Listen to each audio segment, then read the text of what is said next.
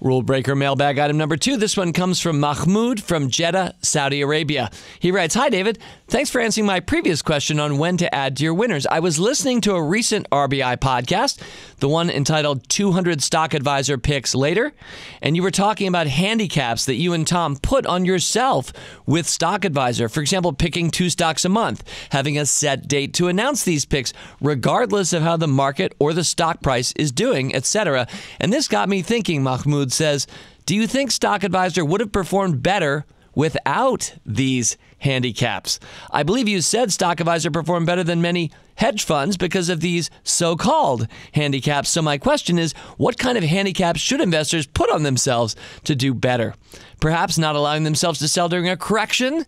Mahmoud suggests. He puts that word in quotes and immediately writes, "Sorry, I know you hate that term, and you're right.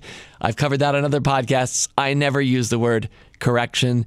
It's almost always used by people to describe a market drop, and that doesn't sound correct to me. If anybody looks at a graph of the Dow Jones Industrial Average over the last century, you'll see what's correct is that the market goes up over time. So corrections, I think, are misnamed, but you already knew that, Mahmoud. You go on. Or maybe forcing themselves to add to a winner on a specific day of every month. So keep up the great work." He says, "Thank you and your team for everything you do. P.S. I actually live in New York, but that's less exciting than having a listener from Jeddah, and I am from Jeddah." Signed, Mahmoud Amin. And thank you very much for writing in, Mahmoud. I think there are 3 handicaps that I want to speak to that I would recommend that you handicap yourself with. I recommend these handicaps for all investors. The first one is, I'm going to handicap you and me, and we do this in Stock Advisor and indeed the whole Motley Fool business. I'm going to handicap you with making a lifetime commitment to being an investor. So the handicap there is that we're going to be basically keeping our money in the stock market the rest of our lives. At a certain point, as we near retirement, you might start pulling some back out, and no doubt a lot of our listeners have fixed income or real estate, other things besides the stock market. But handicap number 1 that we operate with every day here at the Motley Fool, we're in our 26th year of enjoying this handicap, is that we are all lifetime committed to the stock market and to investing. And a lot of people don't, right? They jump in, jump out. So we're handicapping ourselves against them. Number 2, I think that regular investing, as you mentioned, we pick 1 stock, each brother, every month in Stock Advisor, and our other services act similarly. And so we're handicapping ourselves by not saying, well, we're going to buy 3 stocks that month, and then this other 2 months, the market looks high, so we won't buy any stocks. We're not even going to play that game. We're simply going to regularly come in and say once or twice a month. A lot of us with jobs are getting a paycheck twice a month, so maybe twice a month you're going to invest that money. And it doesn't matter whether you think the market is high or low.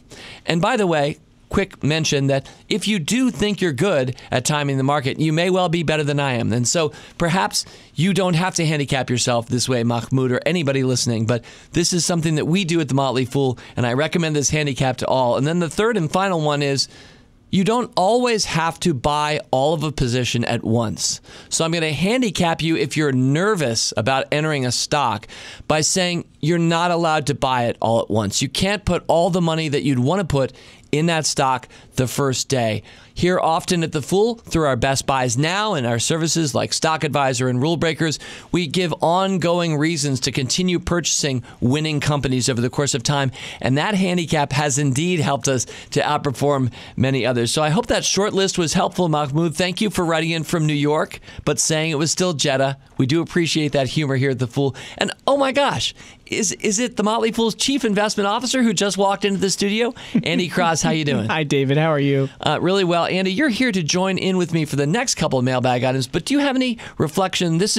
You've also been handicapped with these handicaps over the course of 20 plus years here at the Motley Fool. Do you have any other thoughts? Well, I don't consider it a real handicap, David. In fact, I think it brings much needed discipline to individual investors who, if they're taught anything at all, it's about jumping in and out of stocks, maybe investing in penny stocks, maybe investing in just the next hot thing they think might go up or down if they're short. So I think having the discipline of regularly investing in these fabulous companies that you and Tom have found over 20 plus years of investing, and certainly done it in a stock advisor, I think that discipline of investing, whether the market's high or low, whether we're in an election cycle, whether it's a Republican or Democratic administration, does not matter whether it's a recession or not, the discipline to investing through all of those times when the rest of the people are focused on other things, I think really brings a value to the way that we've helped investors invest.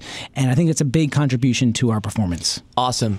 I agree, Andy. And so, yes, you're right. When we were using the word handicap here for mailbag item number 2, it was generally in quotes, and we're having a little bit of fun with that. It's a really good point that Mahmoud has made, which is that we think that these handicaps would serve many others if they were similarly handicapping themselves.